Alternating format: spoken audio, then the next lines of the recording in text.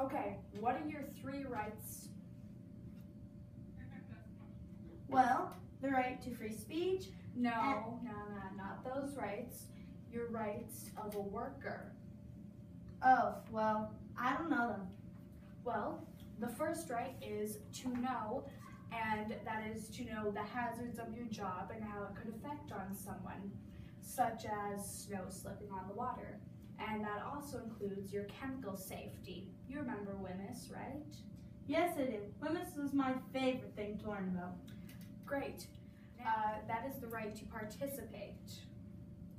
Do you mean in sports and such?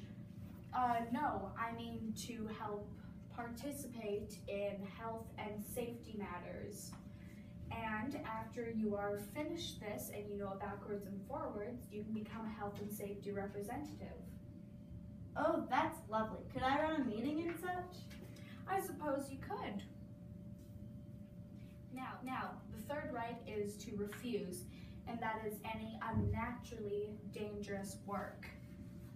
And you can also refuse for your own co-workers if you think it's unnaturally dangerous for them. And if you do, there will be special procedures that have to be followed, but we'll get to those if the time ever comes.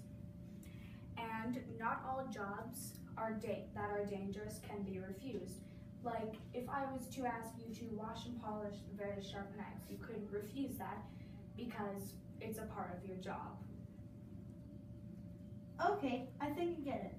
So, if you would ask me to clean the oven with a cleaner that is very flammable and combustible, that would be something I could refuse. Exactly, you've got it.